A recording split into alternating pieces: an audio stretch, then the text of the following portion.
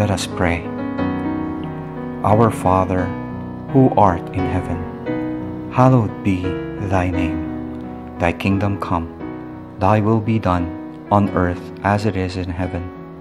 Give us this day our daily bread, and forgive us our trespasses, as we forgive those who trespass against us. And lead us not into temptation, but deliver us from the evil. For thine is the kingdom, the power, and the glory forever and ever. Amen.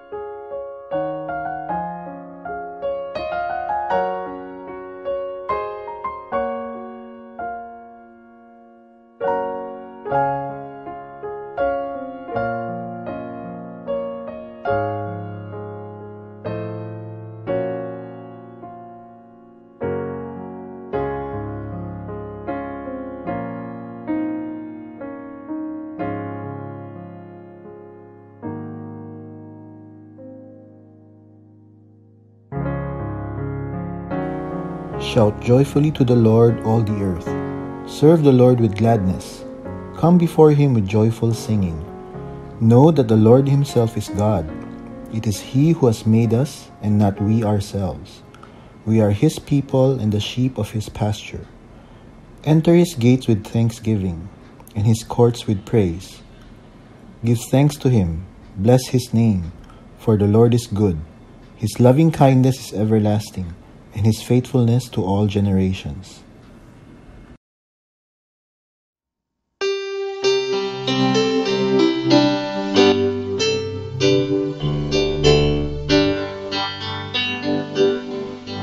I need thee every hour, most gracious Lord. No tender voice like thine can peace afford. I need thee, Lord, I need thee. Every hour I need thee. Oh, bless me now, my Savior, I come to thee. I need thee every hour. Stay thou nearby. Temptations lose their power when thou art nigh. I need thee, Lord, I need thee. Every hour I need thee. Oh, bless me now, my Savior, I come to thee. I need thee every hour. In joy or pain, come quickly and abide, or life is vain. I need thee, Lord, I need thee. Every hour I need thee. Oh, bless me now, my Savior, I come to thee. I need thee every hour. Teach me thy will, and thy rich promises in me fulfill. I need thee, Lord, I need thee. Every hour I need thee. Oh, bless bless me now, my Savior, I come to Thee. I need Thee every hour, most Holy One. Oh, make me Thine indeed, Thou blessed Son. I need Thee, Lord, I need Thee. Every hour I need Thee. Oh, bless me now, my Savior, I come to Thee.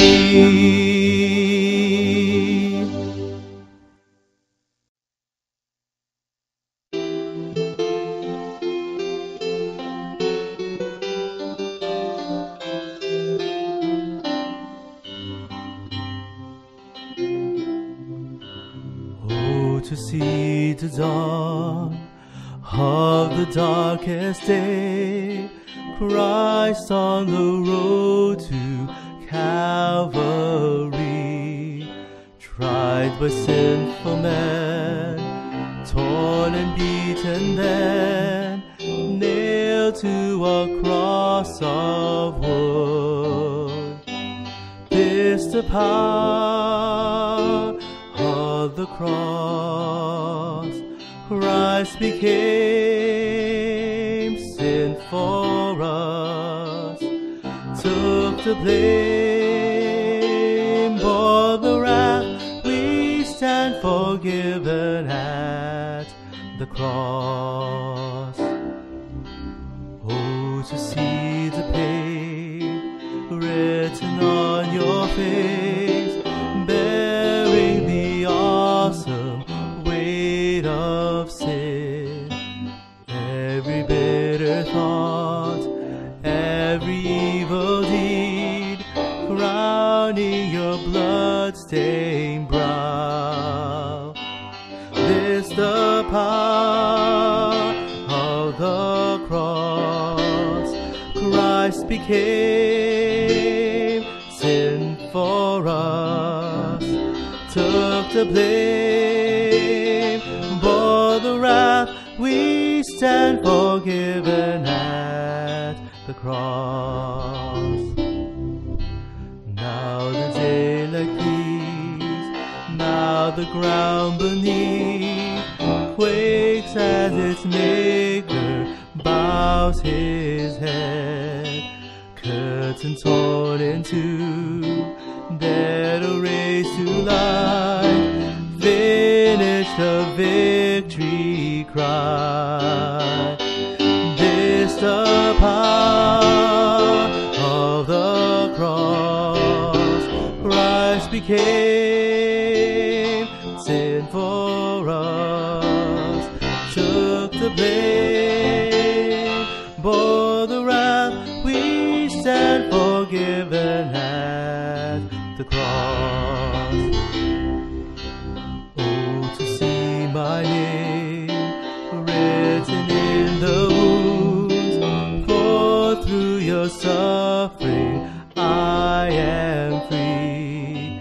Death is crushed to death, life is mine to live, won through your selfless love. This the power of the cross. Son of God, slain for us. What a love, what a cost. We stand forgiven at the cross.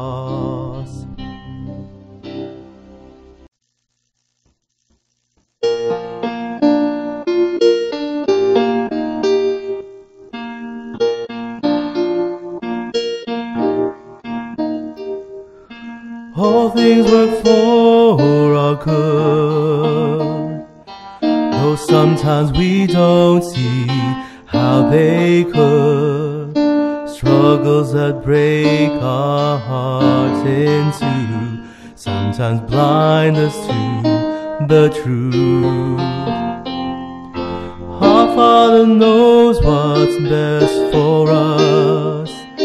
His ways are not our own. So when your pathway grows dim and you just don't see Him, remember you're never alone.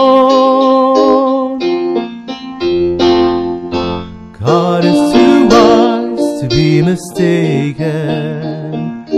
God is too good to be unkind. So when you don't understand, when you don't see His plan, when you can't trace His hand, trust His heart.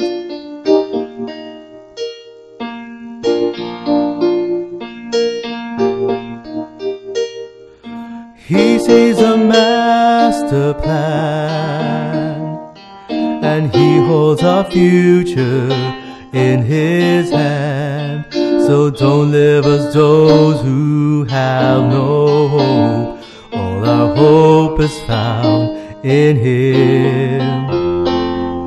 We see the present clearly, but He sees the first and the last. And like a tapestry, He's weaving you and me to someday be just like Him. God is too wise to be mistaken. God is too good to be unkind. So when you don't understand, when you don't see His plan, when you can't trace His hand, trust His heart. He alone is faithful and true. He alone knows what is best for you.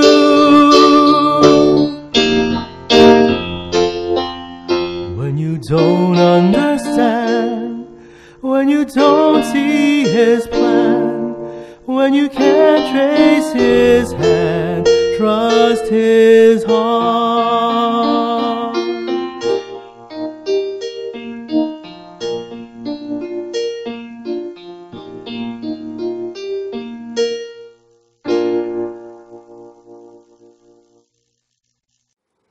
Let's bow our heads in prayer. Father God, we do praise You. You are Lord of heaven and earth. You are Creator. You are Creator of man.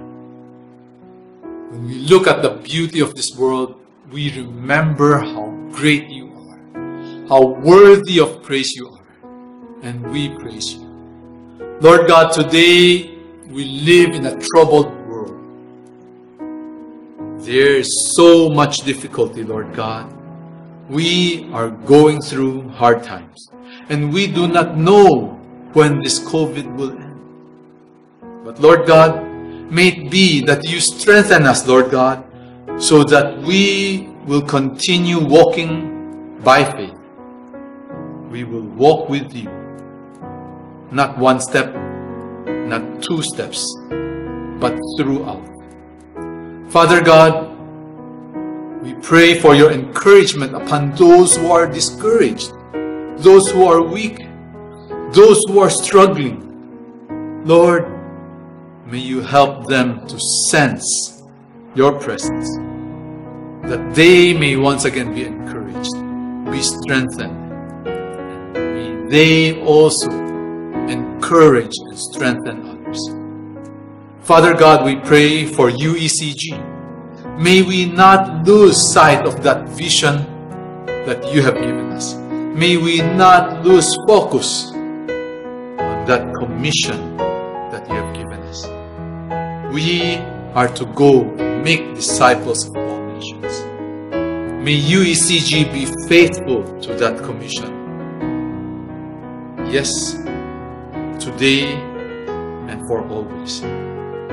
COVID or no COVID, may we be Your instrument in bringing people to Jesus Christ, following Him and being His disciples. Father God, may we be faithful until we meet our Lord Jesus Christ face to face. We thank You, Lord. In Jesus' name we pray. Amen. Our scripture for today is from Hebrews chapter 10, verses 19 to 25. The full assurance of faith. Therefore, brothers, since we have confidence to enter the holy places by the blood of Jesus, by the new and living way that he opened for us through the curtain, that is, through his flesh, and since we have a great priest over the house of God, let us draw near with a true heart in full assurance of faith, with our hearts sprinkled clean from an evil conscience and our bodies washed with pure water. Let us hold fast the confession of our hope without wavering, for he who promised is faithful. And let us consider how to stir up one another to love and good works, not neglecting to meet together, as is the habit of some, but encouraging one another, and all the more as you see the day drawing near.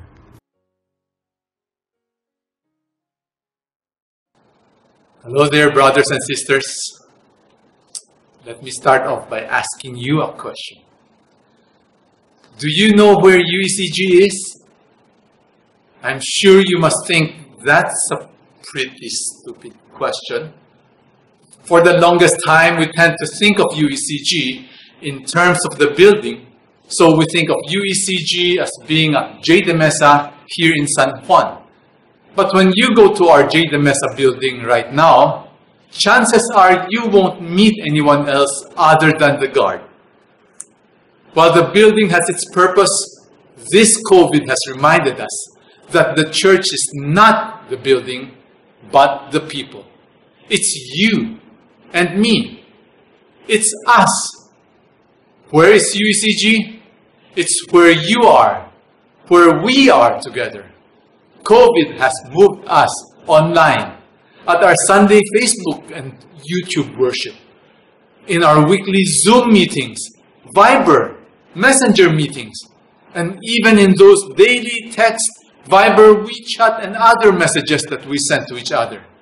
That's where UECG has been for years, but never more so than right now when we can't physically meet. Today's passage tells us, let's go on. Let's not stop that. Let's bow our heads in prayer. Father God, Lord, as we study your word today, once again, Lord, we call on you. Be our teacher, Lord God. Speak to us, that we may not simply understand, but more importantly, apply what we learn. Father, thank you, Lord, for being our teacher. In Jesus' name we pray. Amen. You know, in Old Testament times, we know that the temple was composed of the courtyard, the holy place, and the Holy of Holies, or sometimes called the Most Holy Place. The Holy of Holies was the innermost and most sacred part of the temple. It was separated from the holy place by a thick curtain that's 4 inches thick. Hebrews chapter 9, verses 3 to 4 and 6 to 7 says this. Behind the second curtain was a second section called the Most Holy Place, having the golden altar of incense and the Ark of the Covenant. The regular priests go regularly into their first section, which is the holy place, performing their ritual duties. But into the second, which is the Holy of Holies, only the high priest goes, and he but once a year, and not without taking blood, which he offers for himself and for the unintentional sins of the people. Inside the Holy of Holies, there was the Ark of the Covenant and the mercy seat, signifying the very presence of God. As mentioned, only the high priest could enter the Holy of Holies, and only once a year. No one else was allowed inside, not even the other priests. And the high priest went in only after very meticulous cleansing rites. Otherwise, he would violate God's holiness. He had to offer a sacrifice to purify himself before purifying the Israelites. Then he entered the holy place, or most holy place, with much fear, much trembling. Why trembling? Remember, he was going into the holy presence of God.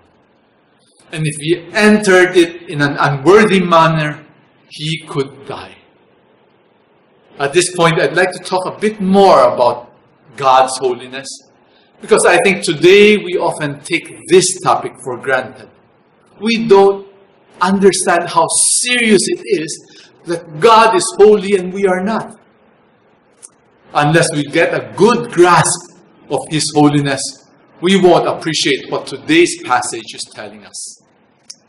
When Moses was on Mount Sinai, meeting with God, the Lord gave him this warning.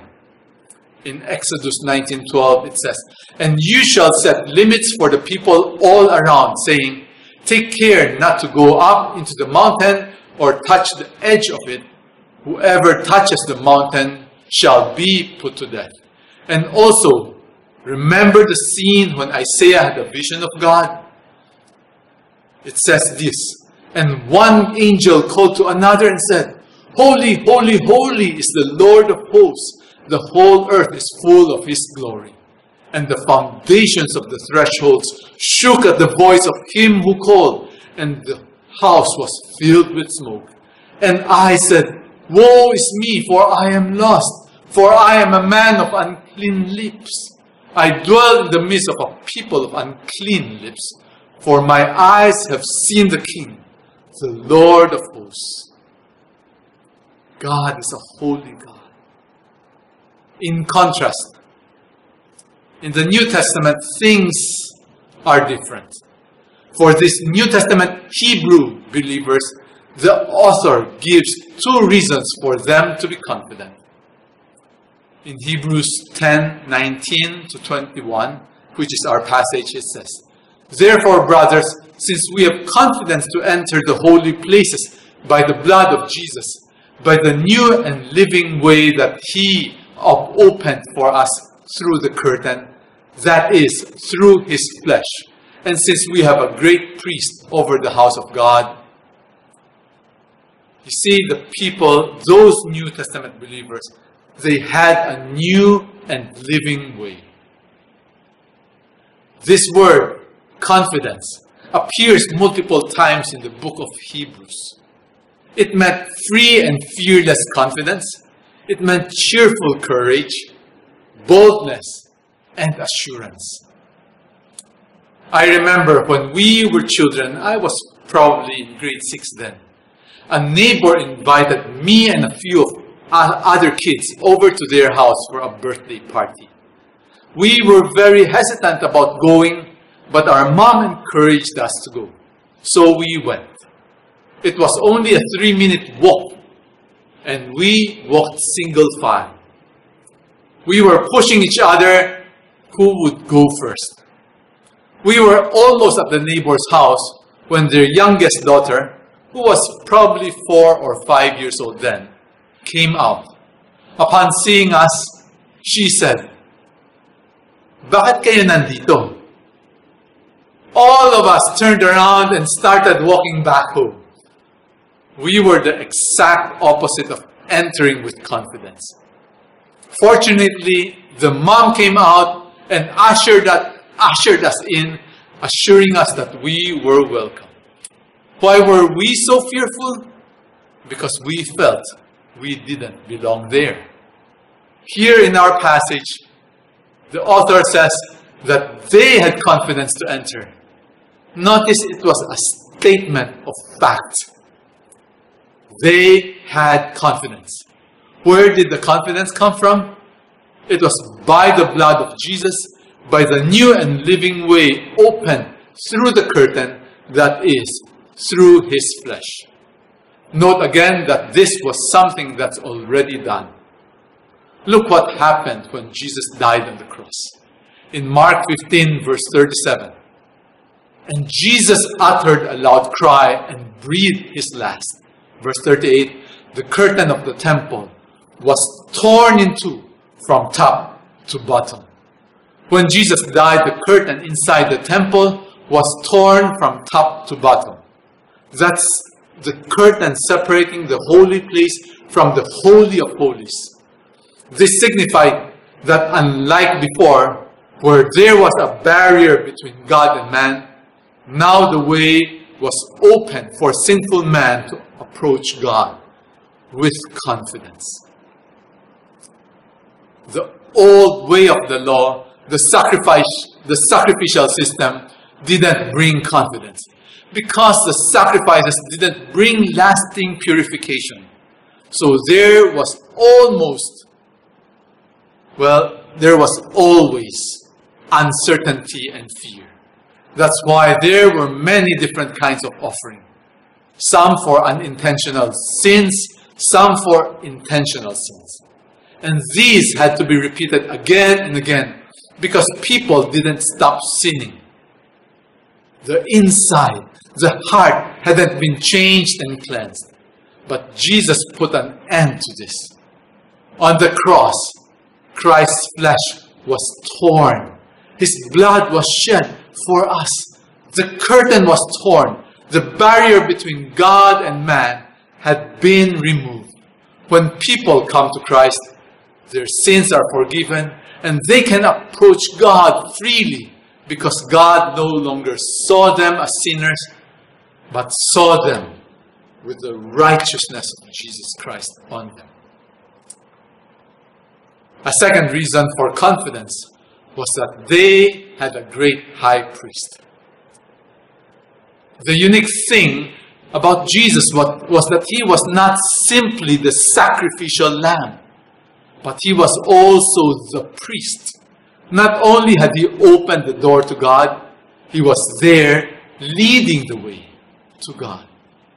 A priest unlike any other. The Greek words here translated great priest can also mean high priest. In this book of Hebrews, the author has been establishing that Jesus is greater than any other.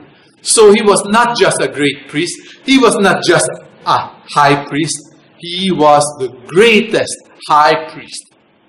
He was sinless. Unlike normal human high priests, he did not need to offer any sacrifice for his own sin because he did not have any sin. He does not make mistakes. We can be confident in him. Unlike our human leaders, leaders like us, no matter how skilled, how knowledgeable, how well-intentioned, we tend to fail. We are weak and we tend to disappoint. Jesus won't disappoint. As great high priest, he continuously intercedes for the people. And his commitment is unquestionable. It was proven on the cross. And Jesus' high priestly position was eternal. His term as high priest was endless. In Hebrews chapter 2 verse 7, it says, "For this reason he had to be made like them, fully human in every way, in order that he might become a merciful and faithful high priest in service to God, and that he might make atonement for the sins of the people." That is our great high priest. The Hebrew believers were going through much difficulty and were getting discouraged. They were facing the prospect of increased persecution. They were on the verge of giving up, so the author wanted them to be encouraged and to develop confidence, to not give up, to continue on. Knowledge of what Christ had done for them and what he's doing as priest should bring this confidence. And this confidence is ours as well. Brother and sister, are you getting discouraged? Are you facing a situation that's causing you to want to give up on your faith and maybe even of life? Look to the cross. Be reminded of what Jesus came to do for us and what he had accomplished. He opened the door for us to freely approach God so that we can come to God anytime. He is acting as our priest to mediate for us and to bring us close to God, so that whatever wrong we may have done, we can still come to God. He will accept us. Knowing these things, what are we to do? The passage continues in verse 22. Let us draw near with a true heart, in full assurance of faith, with our hearts sprinkled clean from an evil conscience and our bodies washed with pure water. Let us hold fast the confession of our hope without wavering, for he who promised is faithful.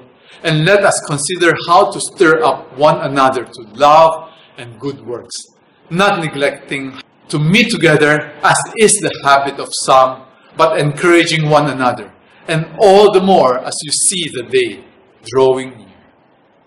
We are called to respond in three ways. Firstly, we are called to draw near to God, the assurance of a clean conscience. Second, we are called to hold fast to His faithfulness.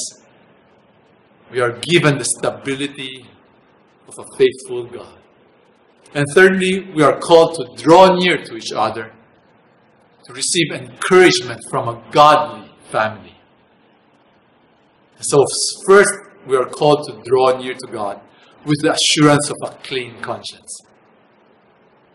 Brothers and sisters, is your conscience bothered by any sin you'd committed in the past? Is this hindering you from coming to God? In view of what Christ had accomplished on the cross, we can approach God with assurance of forgiveness. He does forgive completely, permanently. He will not use our sins against us. In Hebrews chapter 10, verses 16 to 18, the author quotes an Old Testament prophecy, which says this: "This is the covenant that I will make with them after those days, declares the Lord. I will put my laws on their hearts and write them on their minds." Then, he adds, "I will remember their sins and their lawless deeds no more." Where there is forgiveness of these, there is no longer any offering for sin. That was a prophecy of what the Messiah was going to do. And by the time of the book of Hebrews, he had done it. In the Old Testament, Moses would take the blood of the sacrificial animal and sprinkle it on the people. Now, we are sprinkled clean by Christ's blood. What are some of the sins that keep bothering you? Let's take a moment to think about that.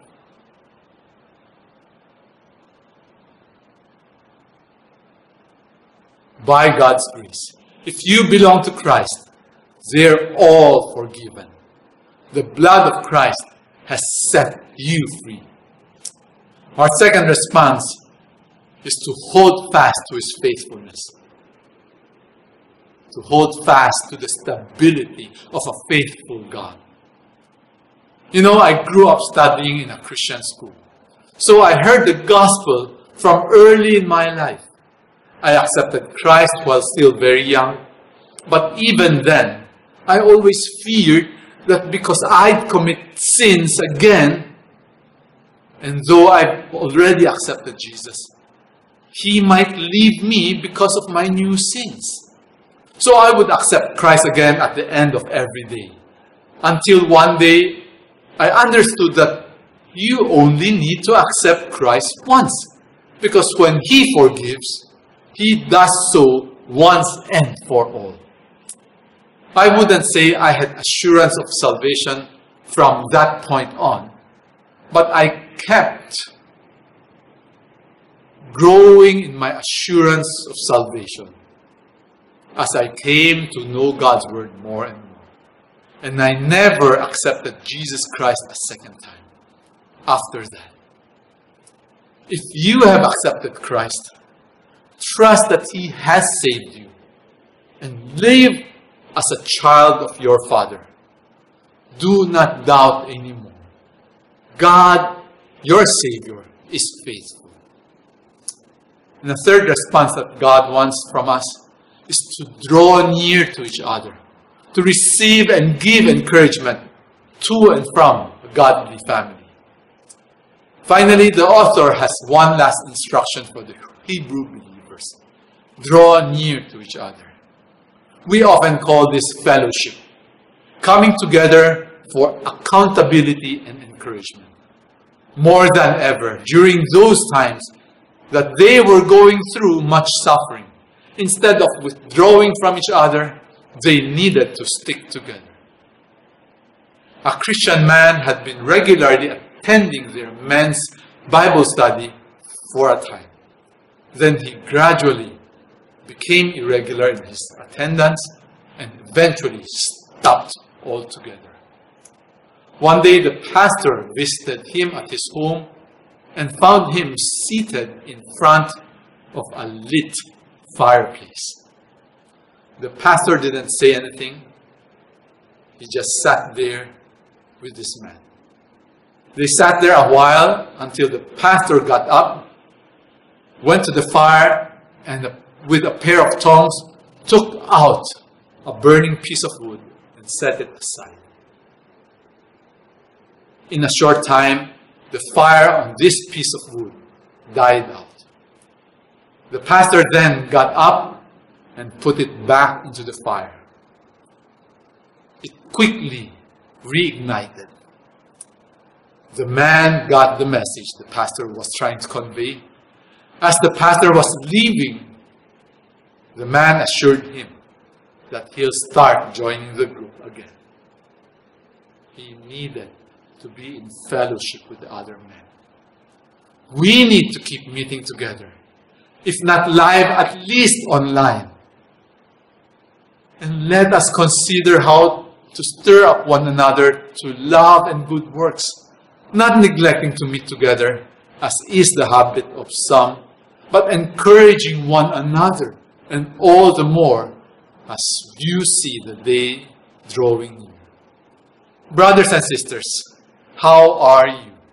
How's your faith in the Lord? Whatever it is you're going through, are you confident in your relationship with the Lord through what Jesus had done? Draw near to God in confident assurance.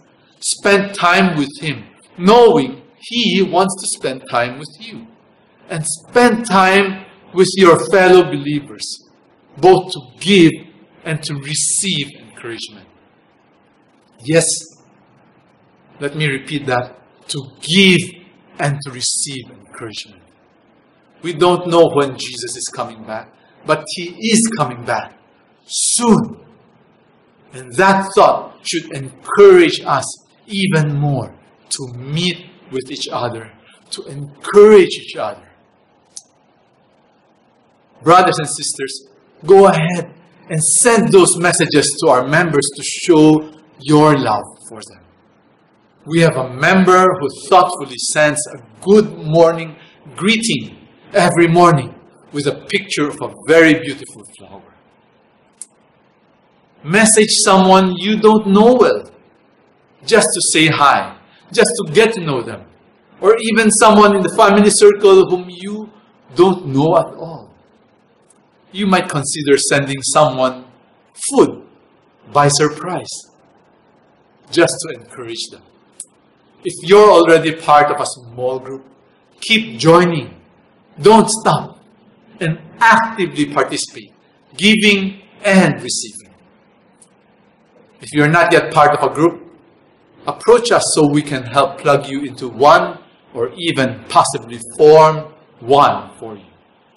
Aside from this, let's do what we can to help support our fellow Christians. Join our Wednesday night weekly prayer meeting via Zoom. That's a way of encouraging one another. Let me also encourage you to open yourself to other people's help. Don't feel shame at accepting help. in our culture, there is that sense of not wanting to inconvenience other people. That's a kind of pride. We should not let pride or shame keep us from accepting help when we need it. That's what church family is all about. As we end, please listen to how a family experienced practical help when they needed it most.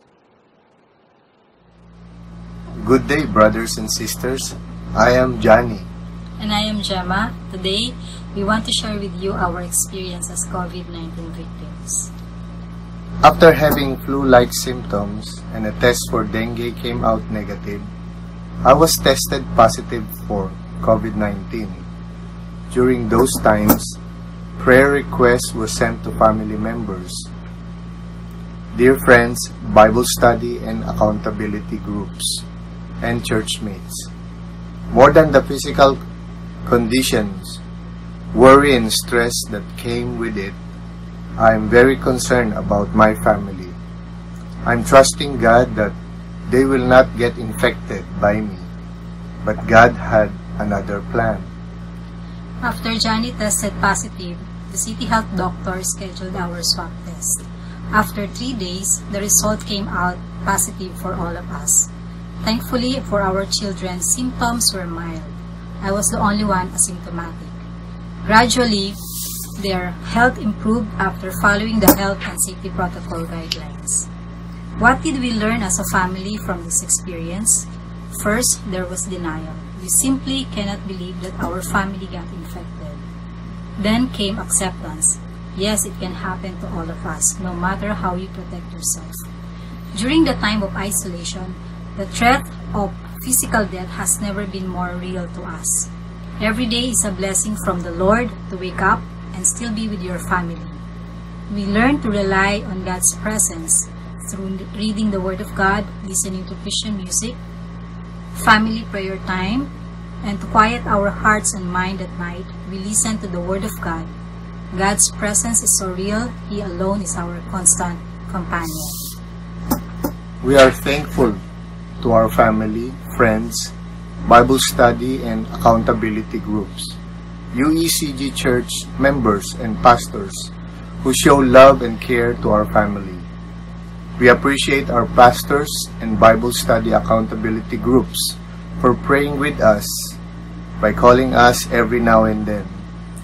Our pastor even volunteered to drive us in the hospital when we went for another checkup. Your encouragement and prayers kept us strong and alive in Christ. As Psalm 91 says, "Whoever dwells in the shelter of the Most High will rest in the shadow of the Almighty. I will say of the Lord, He is my refuge and my fortress, my God, in whom I trust." Thank you, and God be the glory. Thank you, Johnny and Gemma, for your testimonies. And thank you, brothers and sisters, for the help that you have extended to them in their time of need. Here are the discussion questions. Number 1, do you think of UECG as your spiritual family? Why or why not? And 2, what can we all do to improve as a family? Brothers and sisters, let's prepare our hearts to partake the communion.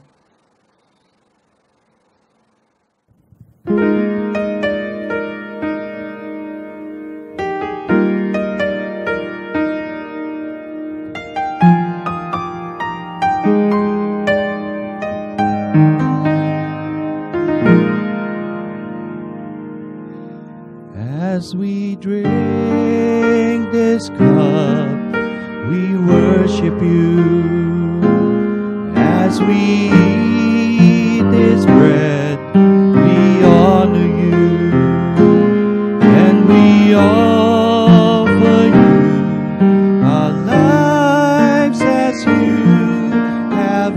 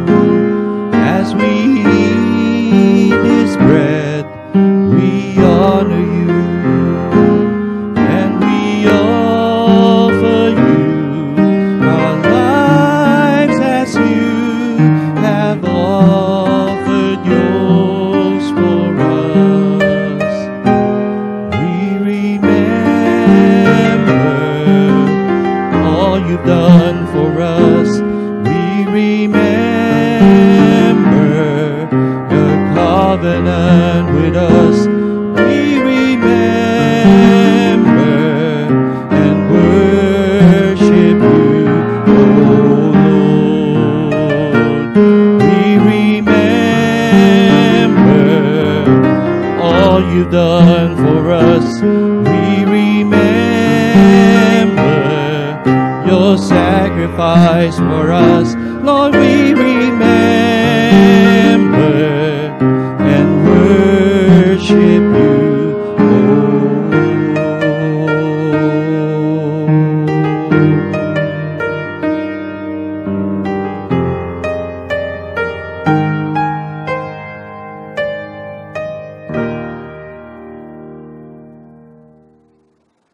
So Lord Jesus, on the night that he was betrayed, he took bread, and when he had given thanks, he broke it and said, "This is my body broken for you.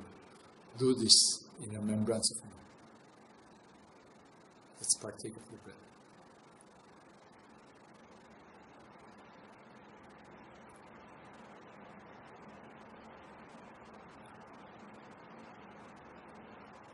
And after supper, he took the cup and he said, "This is my blood shed for you.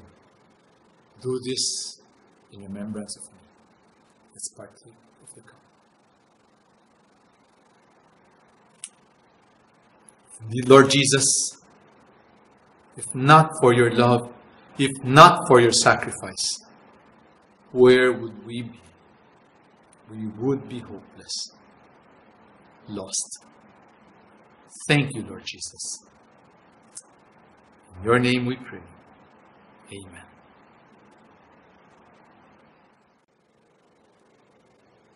Let us receive the benediction.